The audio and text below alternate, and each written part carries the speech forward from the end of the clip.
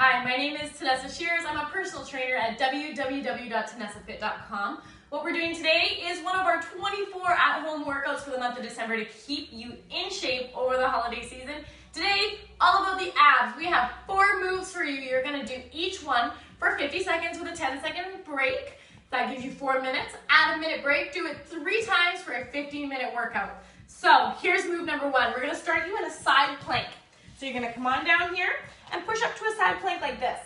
Top leg is going to straighten out. Move number 1 is just going to be a forward and back kick while holding a side plank. If you want to make this more challenging, complete this same move from a foot instead of the knee. So this will be your move number 1. Your move number 2, you're going to roll into a plank. This move is called a gorilla.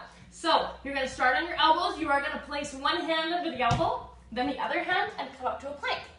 Go back down, elbow, elbow, hand, hand. You're going to continue this for 50 seconds.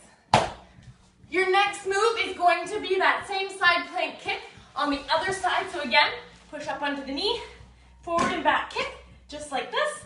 Option to go up to the foot. Your very last move is going to be a 4-pulse crunch. You're going to come down to the ground, keep your chin tucked in, hands here. You're going to pulse up for 4, 3, 2, 1. 4, 3, 2, 1.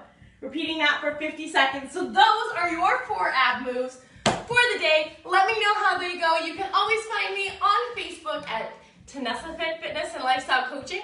I hope to see you there. See you tomorrow.